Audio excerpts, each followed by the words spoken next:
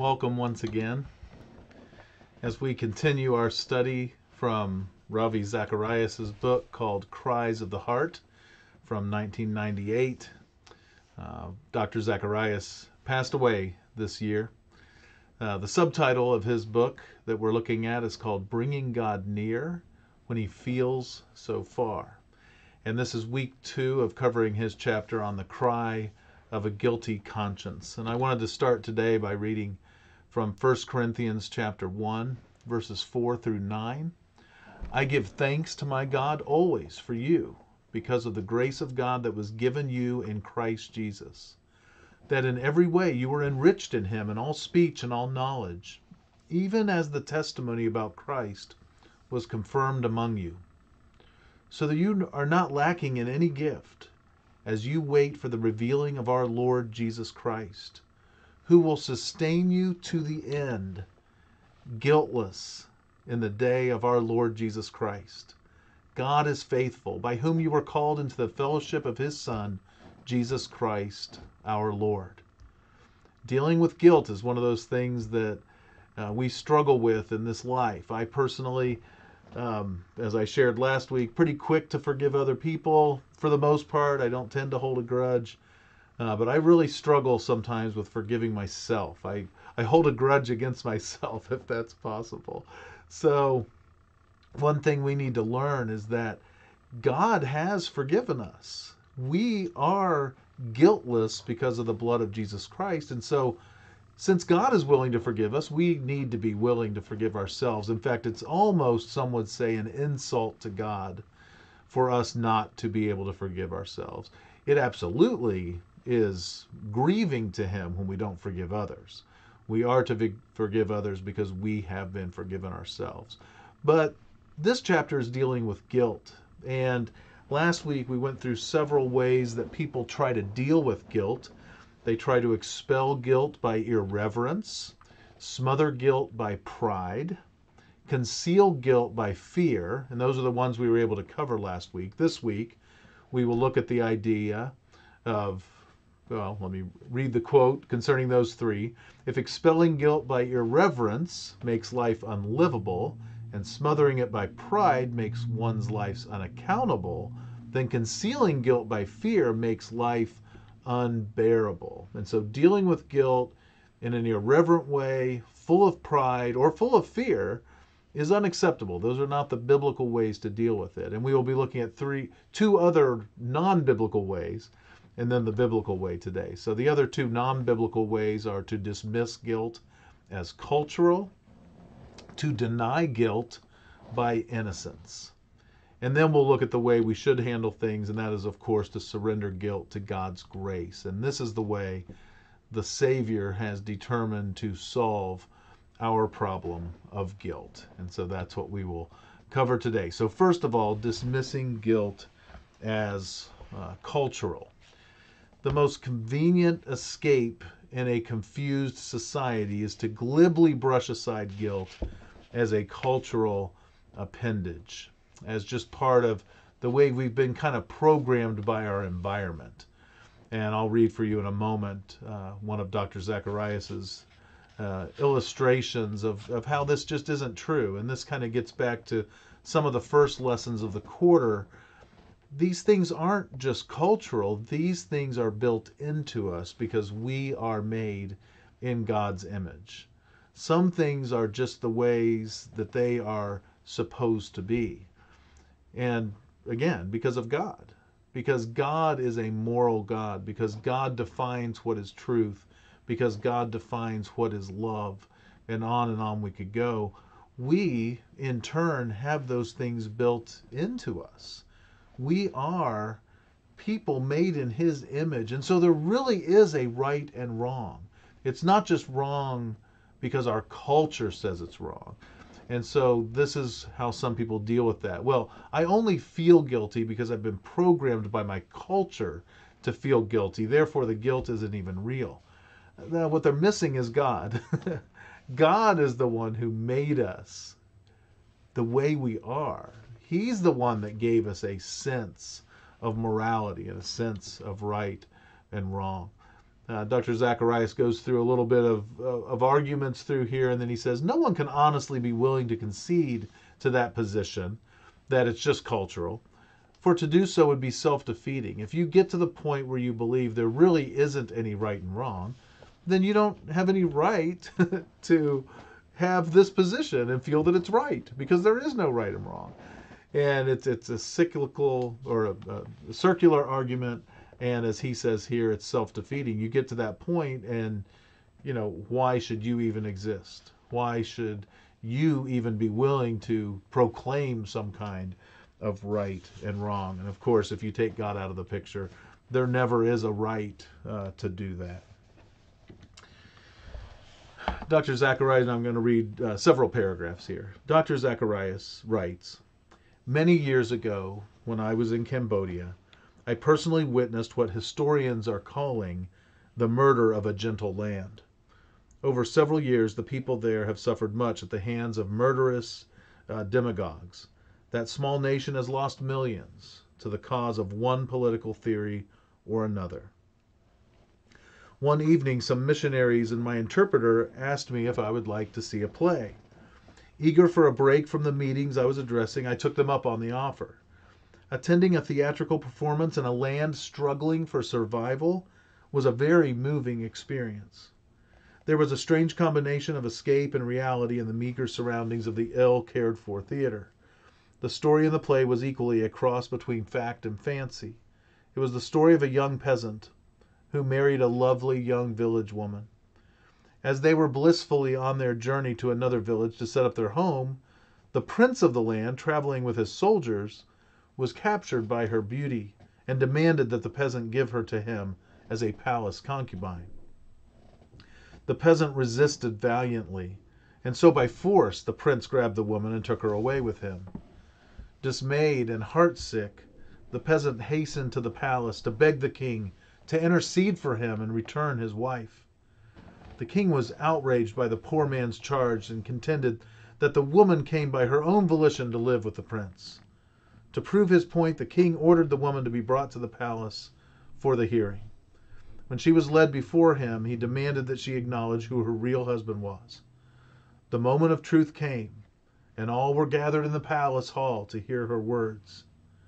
Behind the scene, of course, the king had threatened the woman that if she admitted that the peasant was indeed her husband, he would be taken away and killed. The woman, therefore, in great fear, when challenged by the authority in the court, softly, but with evident trepidation, pointed to the prince as her actual husband. The court went into an uproar, cheering the king as the peasant cowered under the weight of this rejection. The priest, watching these proceedings, demanded an inquiry, and then announced to the people that something seemed wrong with the whole scenario. Why would an ordinary man risk the rage of the king by claiming that the prince's wife was his? I have the perfect solution to get to the truth, he said. Then he proceeded to lay out a simple plan based on what he claimed was a foolproof truth serum. I will give both the prince and the peasant an equal dose of this serum, and within 10 minutes, the effect will take place. Knowing that one of them is telling a lie and will be punished by death for that crime, I suggest that each of these men be given 5 minutes alone with the woman, with no physical contact between them. A huge barrel suspended from the midpoint of a pole held horizontally was brought to the stage. It was so large it took 2 people, one shouldering each end of the pole, to carry this unwieldy equipment. The instructions were then given. The woman was to carry one end of the pole, while each of the men in turn was to carry the other end, separated by the barrel. They could walk away to a secluded setting prior to the returning for the verdict. Each had 5 minutes with the woman. During the time she had with the prince, he did nothing but harangue her and threaten her with her husband's death if she ever spoke the truth. When the time came for her to be alone with her husband, it was fascinating to watch even the subtle hints of his love for her. He did his best to position himself so he would carry the brunt of the weight of the barrel and protect her from any strain. During the time they were alone, she wept and spoke of her undying love for him and explained that the only reason she had lied was to spare his life. If they had threatened my life, I could take it, but I could not bear to see you die, she said. He understood her plight and said that he would only speak the truth. They returned to a suspense-filled courtroom, and I might add, to an audience filled with even more anticipation, all of us sitting at the edge of our seats. As all was readied for the serum to take effect, the priest announced that the truth would now triumph over the lie. At that moment, the barrel burst open, and out jumped a little boy who had been hiding inside. He carried a pen and pad in his hand and had copied down all he had heard during the private conversations the men had while alone with the woman.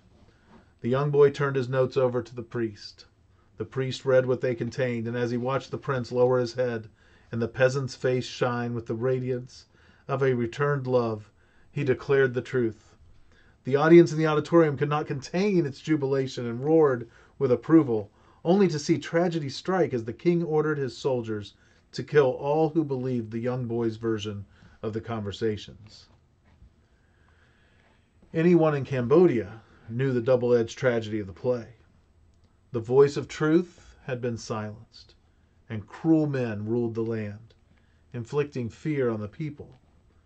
I sat silently even after the play was over and reflected how behind the drama lay some common values that bind humanity: the purity of marital love, the value of the truth, the cry to protect the innocent, the wickedness of unbridled power, and the undying yearning of a people to see justice roll on like a river. These were not conferred culturally. These truths were self-evident, even in a Marxist-dominated land. I was quite taken by the story and overwhelmed with the almost childlike innocence with which the people discussed the story together as they left the theater. Families pondered the deeper truths. Couples exchanged views on what they had liked and disliked about the play. Clearly there was a trumpet sound for honor and morality behind the whole tale. Thus, to do away with guilt as merely a cultural distinctive, valued by some and not by others, does not reflect the reality of our world, of our shared experience. We have looked at 4 options for responding to guilt. To expel all guilt by irreverence makes life unlivable. To smother it by pride makes one's attitude unaccountable. To conceal guilt by fear makes life unbearable. To dismiss guilt as cultural makes morality untenable. And this is a huge one in our world right now, here in the United States particularly. People feeling that we only feel the way we do. We only think sexual things should be in a certain way. We only think marriage should be a certain way. We only think justice should be a certain way. It's because we've been programmed not by God, but by our culture. And so these things can be thrown out. And when our feelings change, then the morals can change. But that's not the way it works. And even people who try to be as flippant as they possibly can be feel guilt. So shoving something off as cultural just simply does not work. And the final one of the inappropriate ways to deal with guilt is to deny guilt by innocence. This brings us to the 5th and possibly the most insidious option, Dr. Zacharias writes, and that is to not feel any guilt because one has lived a life as best as is possible. There are multitudes who so live under the illusion of innocence. And of course, we have so many people who think this is the way it is. Hey, I've lived a good life. Hey, my grandfather lived a good life. Hey, this person's lived a good life. And so therefore, how could this person possibly be guilty? How could this person possibly be thrown into hell or not be accepted into heaven? And of course, it all comes down to someone's definition of good. Good compared to what? Good based on what level of morality? Good based on, who gets to decide what the good thing is? And of course, we know that it's ultimately God himself. Malcolm Muggeridge, we've quoted him before this quarter, once said that the depravity of man is the most empirically verifiable fact but also the most resisted by the human mind.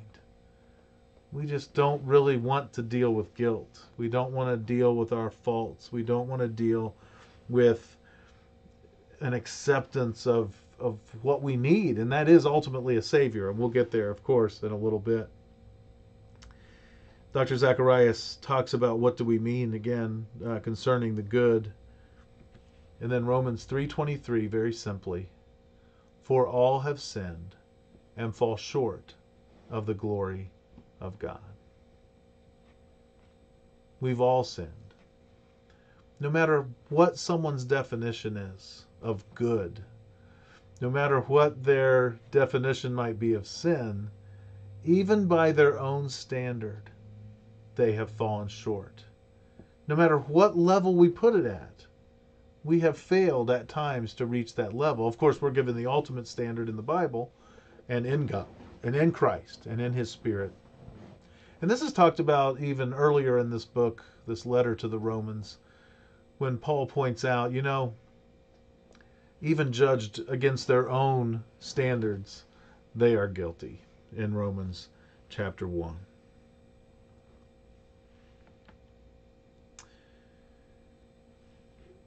Another Dostoevsky story. He told the story of a woman who died and went to hell. Rather perturbed by that, she challenged the heavens to give her a reason why she was not there, not in heaven. Hearing her screams of injustice, Peter spoke to her and said, "Tell me one reason why you should be in heaven." She paused, rehearsed, thought through carefully, and then said, "On one occasion I gave a beggar a carrot." Peter checked the ledger and saw that she had indeed done so. It was a scrawny, old, spoiled carrot, but she had nevertheless given it.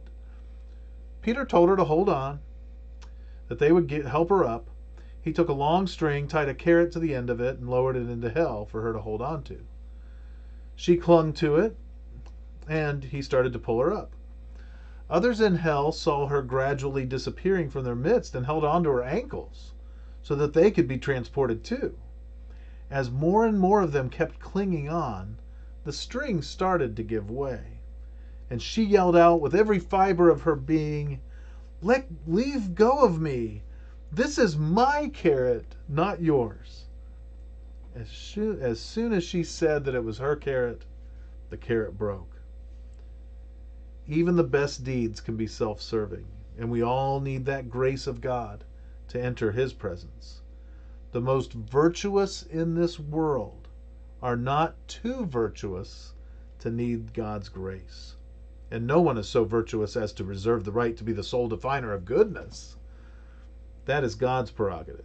Claiming complete innocence in the eyes of God is unjustifiable.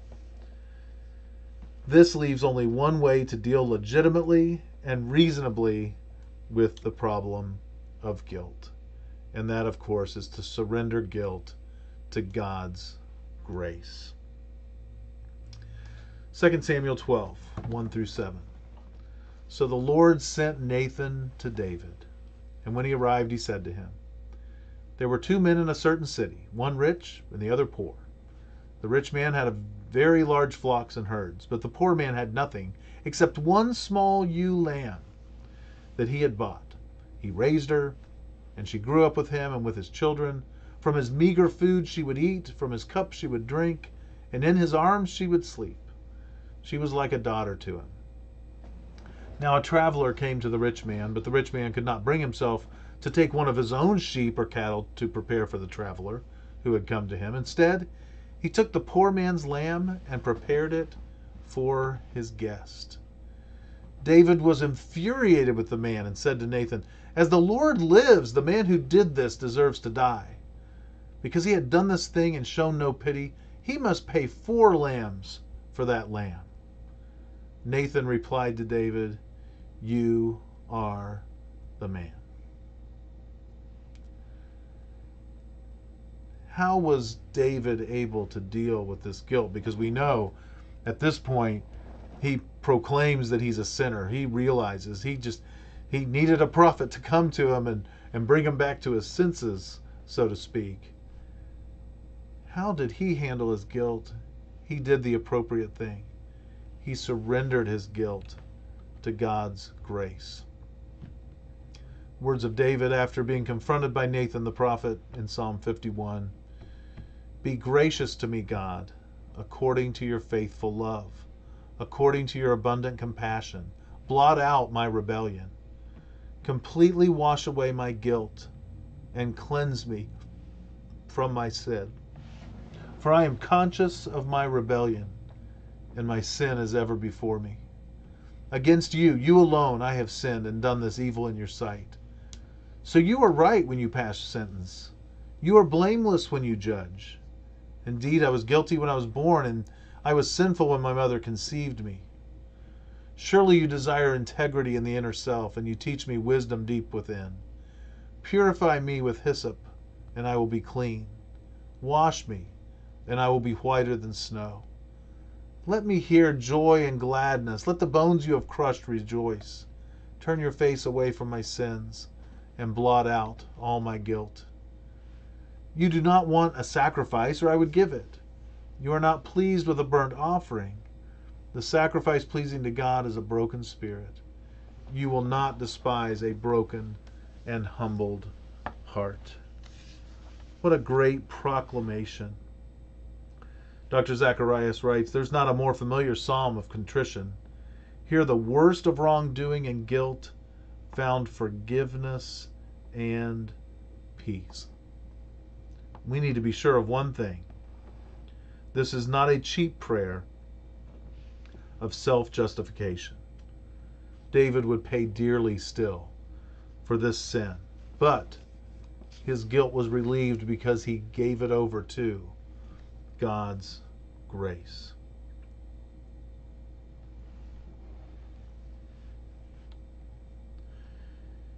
You might recall our looking at Simon Wiesenthal in his trying to deal with the Nazi soldier who was so desperate for forgiveness. One can sympathize with Mr. Wiesenthal's reticence to deal with so great a crime in so simple a manner. But there's nothing simple about God's forgiveness.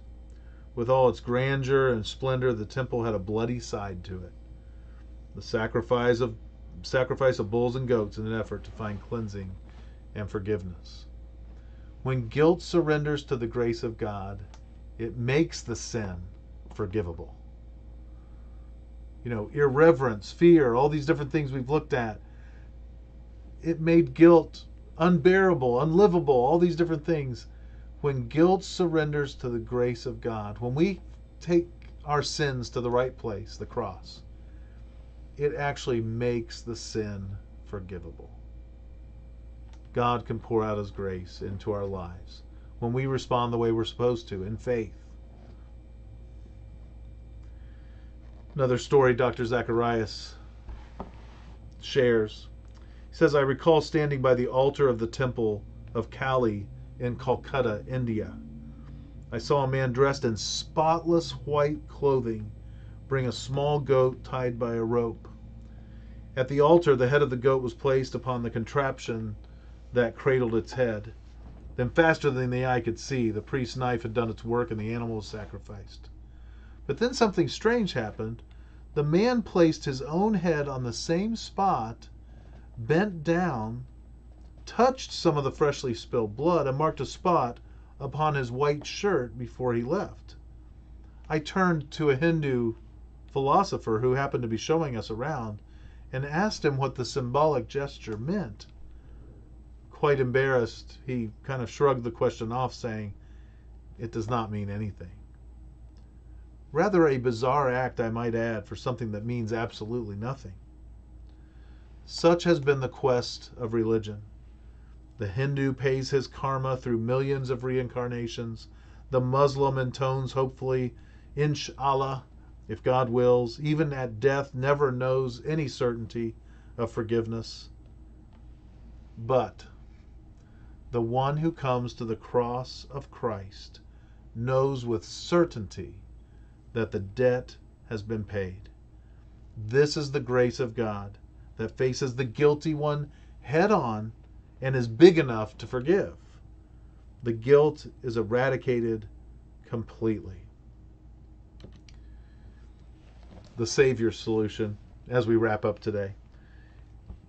Dr. Zacharias writes, you may or may not have noticed that on our way to a solution for how to respond to guilt, a very subtle, though enormous chasm was crossed before forgiveness was offered. The focus shifted away from guilt. And of course, spoiler alert, the focus goes on to Christ, of course. Ingmar Bergman may have captured this huge chasm better than even he realized in his play Wild Strawberries. It is the story of a professor who had come before a judge to be sentenced. The judge looked at the accused and declared, I find you guilty. Guilty of what? Demanded the professor. You are guilty of guilt, said the judge. Is that serious? Said the accused man. Very serious, answered the judge. Dr. Zacharias then says, think for a moment. If guilt is all we have to deal with, where do we go? Where does one remove guilt? You might recall this from last week. Not all the perfumes of Arabia, said Lady Macbeth, can remove this spot. This disease is beyond my cure, said her doctor.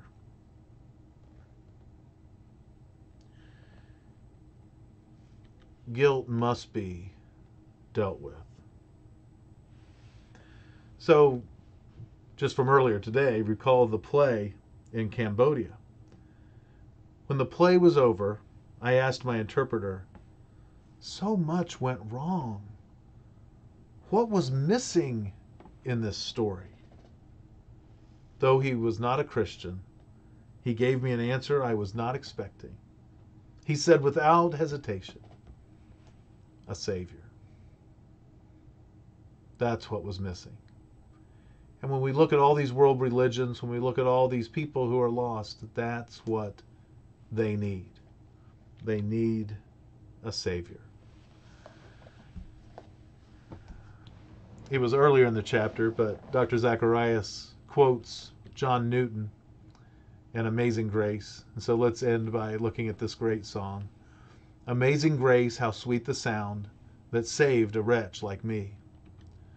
I once was lost, but now am found, was blind, but now I see. 'Twas grace that taught my heart to fear, and grace my fears relieved.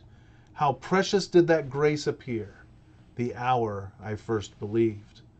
Through many dangers, toils, and snares I have already come. 'Tis grace hath brought me safe thus far, and grace will lead me home. The Lord has promised good to me, his word my hope secures.